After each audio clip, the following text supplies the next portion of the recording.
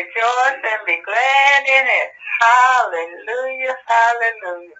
To God be the glory for all the great things he's done in our lives. Hallelujah, praise the Lord. Love you. That was Satan, and he manifested that when he said, "I will exalt my throne above that of the Most High." He's gonna sit above God. It was about him. He saw himself as being, exalted. And I think that's what happens with us too, man. It ain't hard, man. I mean, honestly speaking, once you start to take that look at yourself and dealing with people that you come in contact with, selfishness is just, man, it's so easy to slip into because you getting on my nerves. You are getting on my nerves. It's like, I'm tired of you. I'm tired of you. It's not like you don't need my presence anymore or I need to stick with you so that you can live. It's like, I don't want to deal with this anymore. You need to go do something else. And that's how, or I need to get away from you because it's something I'm trying to preserve for myself. That pleasure that you're speaking of. It's like, I want a peaceful environment. I want things to be in place and in order. I want this to happen. I want this to happen. I want this to happen. And you messing all that up. You see what I'm saying? If we really understood this, here's what we do. We'd be practicing more. We'd turn around and say, bro Anderson, slap me. Bust me upside the head so I can get into the groove and turn it on the seat because I realized I need some pain. Listen, and that's why God has set this thing up this way. That is why he has left us in the world. That is why he has left us in the flesh. Because he knows in order for this image to be conformed, it's to be conformed in the process of pain. Wow. It's in the context of pain that the new man is shaped. But it's just inherent. I mean, it's almost like it would be redundant for him to slap you upside the head. Because if you down here on this earth, you're going to get slapped upside the head anyway. and that becomes the whole, I think, to me, I don't know, have you been able to escape pain yet? I mean, you know what I'm saying? Is that in the turns and twists that we make in this life, don't we encounter it anyway? Even when we're trying to avoid it, don't we find ourselves in the midst of it? Well, some of that is pain. Some of that is when you're getting pain that you earned. I hear what you're saying. Right. The repercussions of our transgression, that part of it, I killed him if I burning me. Yep.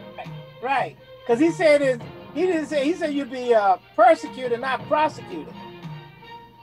Right? So he said you'd be persecuted. You'd be persecuted instead of prosecuted. The world system will prosecute it for wrongness. And going to the kingdom, you're persecuted for rightness. Isn't that how it goes, Brother Anderson? That's normally what you're persecuted for trying to do the right thing. I mean, even like I said, that's why I use that example in the politics today. If you do the right thing, then you're gonna, sometimes people are gonna be upset with you because you're not doing it their way. The world system will be upset with you. Yeah. The world system will definitely be upset with you because you're literally gonna undermine their authority and you're gonna begin to pull away from them. And that's what the warfare comes in at. Yeah. It's like their kingdom doesn't work and ours does. And when we manifest in accordance with how God has given us the directives, it becomes obvious that our kingdom works better than their kingdom does. So we're pulling resources away from the adversary. The adversary is out. We don't have natural enemies. We have him, the Satan himself, who prompts men to do certain things, or commands his children to do certain things that are just going to be inherently against us. Yeah. So there is pain. I think it's almost like saying you're jumping in the water. The result is you're gonna get wet. Yeah. So when you come to this world system, you are a part of the problem. Yeah. And you bring a lot of pain into other people's lives. And then you come out of this system, and because you're no longer part of that system, now they bringing pain to you because you are opposed to it. It really does. You really have to destroy your flesh to live this life. And that's a painful experience. It really is a painful experience. Right. And isn't which I would say that if we want to call ourselves a Christian nation, is not what we're going through part of a pain process too? We're going through growing pains? It's just inherent. I mean, when people slap you on the one cheek, that ain't pleasant. And as Pastor Lee was saying earlier, to turn the other cheek and expose yourself to some more pain, that definitely takes a lot of sacrifice. That takes a lot of self-sacrifice to allow yourself. Well, I don't think you can do it in the flesh. It takes a selfless person. It takes Holy Ghost. Well, it takes, in some cases, a weak person. It takes a dead person. A weak person will submit. It does. But to a certain point, you can take a little dog and kick him into a corner, and eventually that dog's gonna start fighting back. Right. You know what I'm saying? So you know there is some folks that would just sit there and take it because of fear. And but for self-preservation. Okay. You know, they will start to fight back. So for us, self-preservation is not fighting back; it's dying. Yeah. Yes. And that's a will. If you go down to the funeral home this morning, I wanted them courses and slap him out the coffin. Slap out of the coffin. Somebody slap him out of the coffin. He will not respond to you or get mad at you or cuss you out. Mm-hmm. Or he dead. He dead.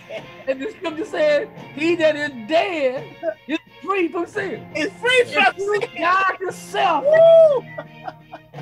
You know, the thing that's funny about that, when we say free from sin, sometimes we miss the fact that he said, love your enemy. Yeah. If you don't love your enemy, that's a sin. That's a sin. So it's like it ain't just going out being a homemonger or a thief or a liar or whatever. That's sin. When God tells us to align ourselves with his will and turning the other cheek, going the extra mile, blessing them that curse us, it's like, if you don't do that, it's not a nice suggestion. It's actually a commandment to us to love our enemies. And unfortunately, we are living sacrifices who are able to get up out that coffin. And when they slap us, we can slap them back. You know what I'm saying? That's the problem. That's it. You ain't got no business in the coffin in the first place because you ain't dead. You ain't dead yet. You had no business. And that's We're trying to pretend you dead by letting in the coffin. Get out the coffin. Amen. And you know what, Lee, you said a mouthful. You know, the church today, they going and getting in the coffin. Yes, sir. On Sunday they go to get in the coffin. Yes, sir. Monday, they ain't in that coffin. Don't slap them. Don't you slap them on Monday. But you know, the thing that I look at is that a dead man doesn't experience pain either. So you literally gotta be alive, and we're told that we're going to be alive. We're living sacrifices, so you're going to experience the pain of the slap because you're not physically dead. Well, we gotta be spiritually correct because there is a dead man that experienced pain, and asked Lazarus to comfort him. So a dead man does experience pain, but dead flesh. Yeah. The flesh that is dead does not experience pain. Romans is clear. Romans chapter 8 is clear. If you're in Christ, you are not in the flesh. No. Right. You are not. You're not. Okay, so here's what that means. So they bust you upside the head. That text is not saying that you are not going to experience the sensation of what happened. Legit. Come on now. Come on. What that verse is saying is that because you're in Christ, the sensation don't control what you're going to do. Amen. Yeah. Amen. It doesn't control you. Right. Yes. Yeah, we're supposed to let Christ respond. But you know, it's funny. I had a scripture for you guys to go with that, as was I guess one of our last scripture for today. Elder Johnson, this is a good one for you to read. This just segue into what you was talking about, and I want to be able to close out with is what's reigning in your life? Romans 5:17. Well, by one man's offense, death reigned by one. Much more they which receive abundance of grace and of the gift of righteousness, and the gift of righteousness shall reign in life by one, Jesus Christ. Therefore, as by the offense of one, judgment came upon all men to condemnation, even so by the righteousness of one, the free gift came upon all men unto justification of life. Yes, sir. For as by one man's disobedience many were made sinners, so by the obedience of one shall many be made righteous. Moreover, the law entered that the offense might abound. But where sin abounded, grace did much more abound. That as sin has reigned unto death, even so might grace reign through righteousness unto eternal life by Jesus Christ our Lord. Yes, sir. You know, and what I was going to put in there saying, what is reigning in your life? What is reigning in your life? Is it death or life? And in the image, right? The image is conforming to life, isn't it? I think so. I think it's dead to the flesh, but alive in Christ. Yeah.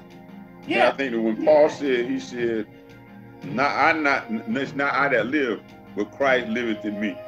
For he had crucified his flesh, and he didn't respond in that manner anymore. But because of the life of Christ that was in him, he could impart life to other people who were dead, just as it was imparted to him by Stephen. Father, don't charge the sin to their account. Stephen was suffering physically, but the life in him, when that vessel was broken, the life in Stephen came forth, and it affected Paul. So that's what I'm seeing. Our suffering, even as Jesus Christ's suffering, was unto our enlivenment. That fell in the ground, and that spirit that was in him was released to us. Yeah. And